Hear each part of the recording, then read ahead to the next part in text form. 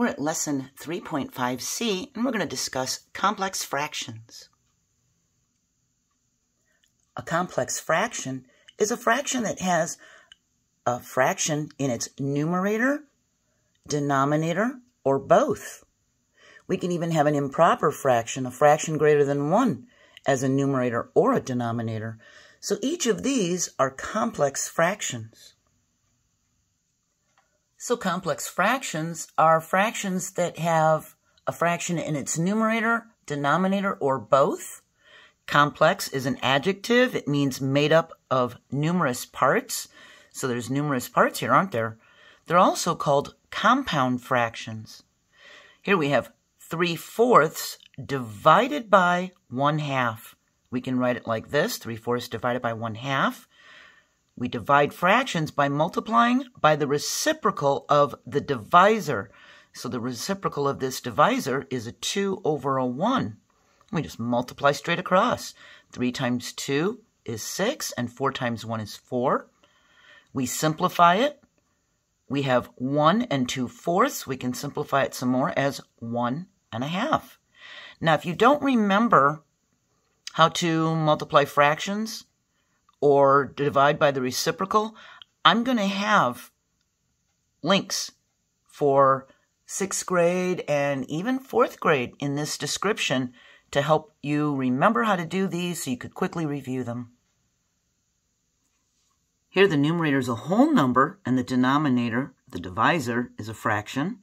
This means we have 4 divided by 1/2. We multiply by the reciprocal, 2 over 1. It's the flipped upside down version of this fraction. We have 4 times 2 is 8 over 1 times 1 is 1. We simplify it, and we have 8. When presented with a decimal as a numerator or denominator, we can convert it to a fraction first. We don't want them to be mixed with a decimal and a fraction. We want them either to both be decimals or both be fractions. So if you remember from 6th grade, we have a 1 5/10 that's equal to 1 1/2. And if you remember from 4th grade, in order to turn this into a fraction greater than 1, also called an improper fraction, we multiply the whole number by the denominator. 1 times 2 is 2. We add the numerator, that's a 3, and we use that denominator. So we have 3/2. Now we have 3/2 divided by 1/4. We multiply by the reciprocal, 4 over 1. We get 12/2, which simplifies to 6. We use the rules for multiplying and dividing rational numbers and integers to use the correct sign for our quotient. We have a negative 3/4 divided by 1/2. We're going to do a negative 3/4 times the reciprocal, 2 over 1. They have unlike signs, so that's going to produce a negative product. We get 6 over 4. It's a negative 6/4, which simplifies to negative 1 1/2. When we have unlike signs, they produce a negative. Here we have 1 divided by negative 5/3.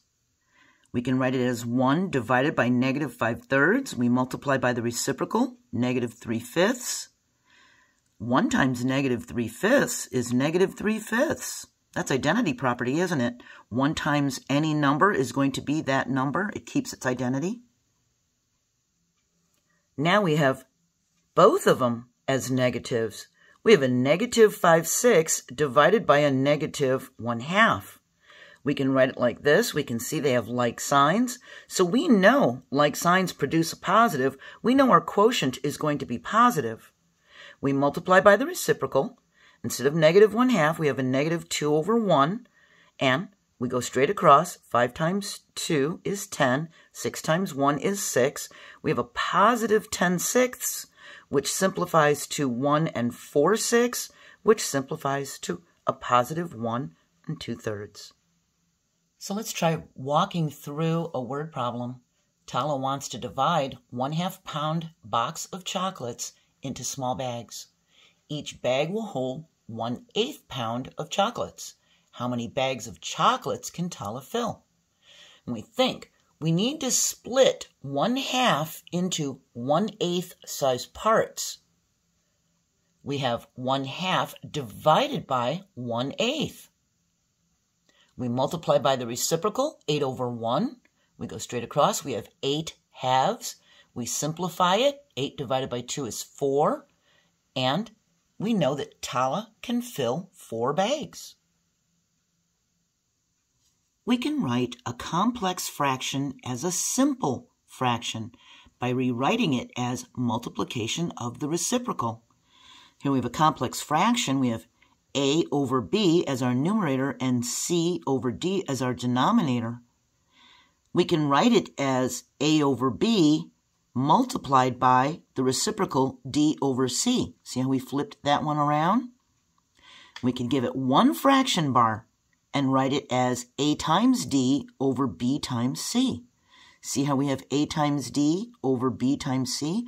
Instead of having 2 fraction bars, we can just give it one large fraction bar and write it like this, as a simple fraction.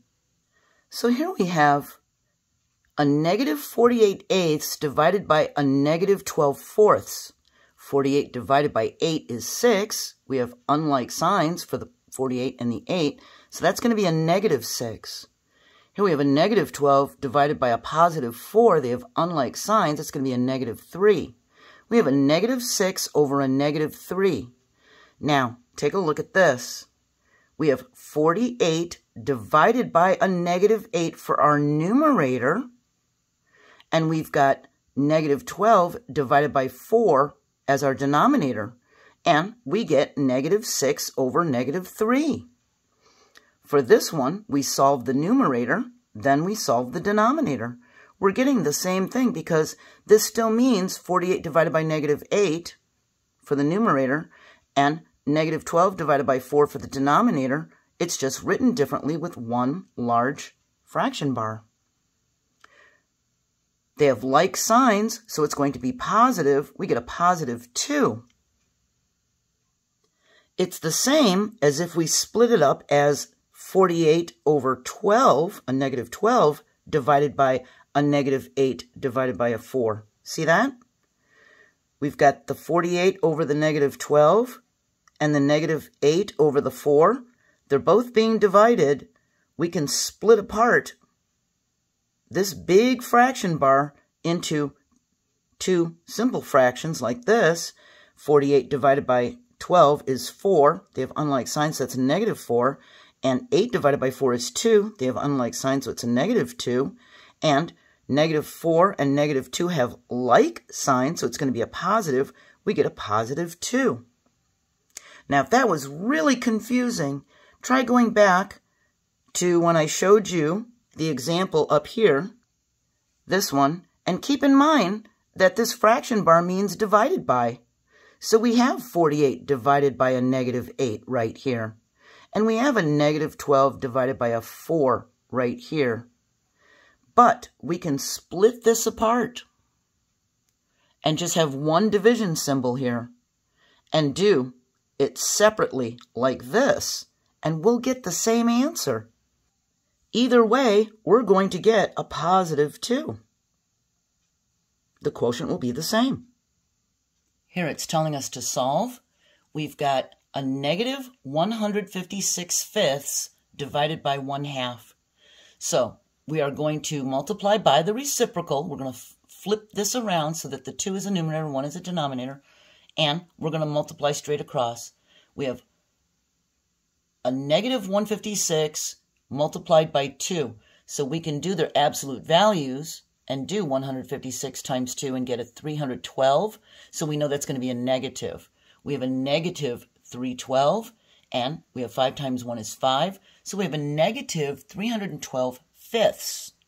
Now, you may be able to leave it like this, depending on what the assignment is, but if you want to simplify this, we need to do 312 divided by 5. We do their absolute values. And we see that 5 can fit into 312 62 4/10 times.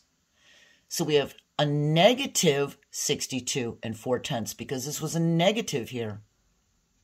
We can simplify this and write it as a fraction as a negative 62 and 2/5 if we want to simplify it completely. We're finished with part C.